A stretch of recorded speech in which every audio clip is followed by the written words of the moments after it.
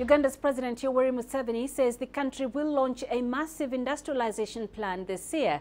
The 2017-2018 budget will see infrastructure spending increase by 11%. The country is looking to the private sector and Chinese businesses to fund part of the growth. CGTN's Uche Okoronkwo caught up with the Executive Director of Uganda's Investment Authority, Kamugira Kaguhangire. What is it that will make investors come to Uganda? So I have to have, first of all, I want to create investor confidence. Investors may not have been getting the best services, or they don't have information which is available to them.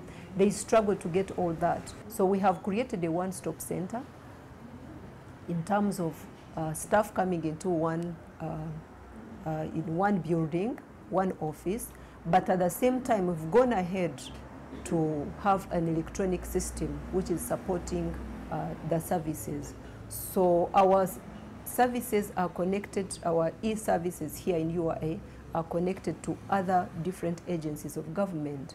And that one we believe that is really very good, and it's going to quicken our services and make us very efficient. So already we are at advanced stage. By end of May, we have our system working very well. Already is working. Right now, I can boldly say that in 2 hours, I can give an investor the investment license. Now, top on your agenda is to ensure that Uganda's industrial parks are functional. Currently, the country has about 9. Give us an update on the progress made so far and certainly your targets. We plan to have around 22 industrial parks countrywide, but that is in 5 years' time. That's our plan. Right now we have 9 as UIA right now, and we have about 3 active. Mainly the Kampala one, the Namanvi, we call it Kampala Industrial Park, and then we have also in different regions of the country, but this one is very active so far. We have about 20 projects running already. We have 295 investors that we expect that are going to begin within 3 years. Those are already we employ around 11,000 employees employed by those 20 which are active. So we believe that by the end of next year, we shall have at least like about 65% operational, because they're in the process of developing the place.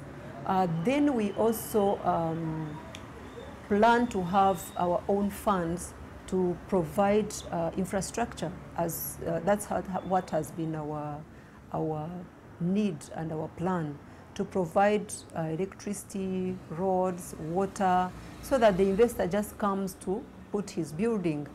By the way, in our plan, if we have enough funds, we'd even build, and then they just come and find a ready place to be able to operate. But we are not yet there. So we plan to see that Kampala Industrial Park is ready by end of next year. Then we'll be able to move to other places. We have plans to go to other strategic areas. But at the end of the 5 years, we believe we shall be at least having 10 operational. And among those 10, we plan also to have some vocational schools where we have science and technology also institutes in those places. We will be working with the Ministry of Education to see that wherever we have serious business, then we have also vocational institutes, so that our people are able to learn on job. They learn and then they are able to practice within the industrial parks.